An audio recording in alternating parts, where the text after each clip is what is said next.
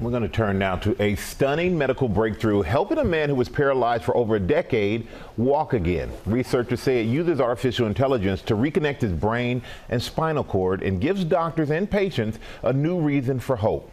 Will Reeve has the story, and will this breakthrough hold special significance for you? It does, Michael. My dad was Christopher Reeve, and he suffered a spinal cord injury in 1995, and he dedicated the final 9 years of his life, his remarkable life, to fighting for a cure for paralysis. And for many reasons, I wish he were here today to see how far the research has come. This breakthrough sounds like science fiction, but it's real and holds great promise for a bright future. This morning, a medical breakthrough. Researchers using the power of one man's thoughts to help overcome his decade-long battle with paralysis. And of course, yeah, you dream of walking. Overnight, Gert-Jan Oskam speaking with ABC News, describing the 2011 motorcycle crash that left him paralyzed from the waist down. I tried everything at home, trying to stand up and making steps, but it wasn't enough. Last year, researchers in Switzerland surgically inserted electronic implants to the areas of Oskam's brain and spinal cord that control movement. With the help of artificial intelligence, AI, they built what they call a digital bridge between his brain and spine, bypassing his injuries, essentially putting his thoughts into action. So I think about moving my leg, and then the stimulation gives me a pulse to make the step.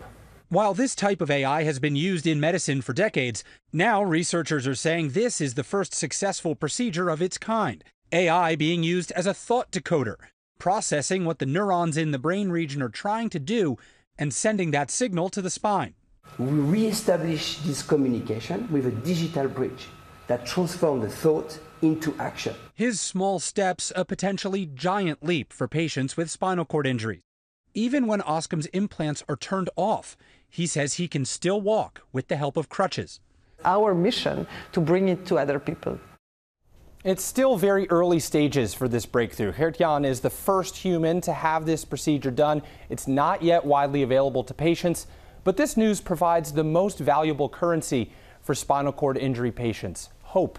And it offers empirical proof of the creed by which my father lived: nothing is impossible, guys. Yeah, we're seeing that now. And your father, he's a huge advocate for spinal cord injury research. And you could say that what we're seeing today is that for a direct impact on what he was lobbying for and pushing for. If I could be a proud son for a moment, you can draw a straight line from his advocacy, bringing so much attention and money to research, trying to find cures, to developments like today. And I said, I wish he were here for a million reasons, many of them personal, but also he would be the first in line to sign up for this procedure. He always said, "Oh, to be a rat," because they're always testing rats. He would want this, and he would be thrilled today. This is a huge moment in the community. I tell you what, he's here in ways you don't realize. Yeah, I had the privilege of knowing your folks and working with them. They are so proud of you. They are so proud of you, as we are. All right, well.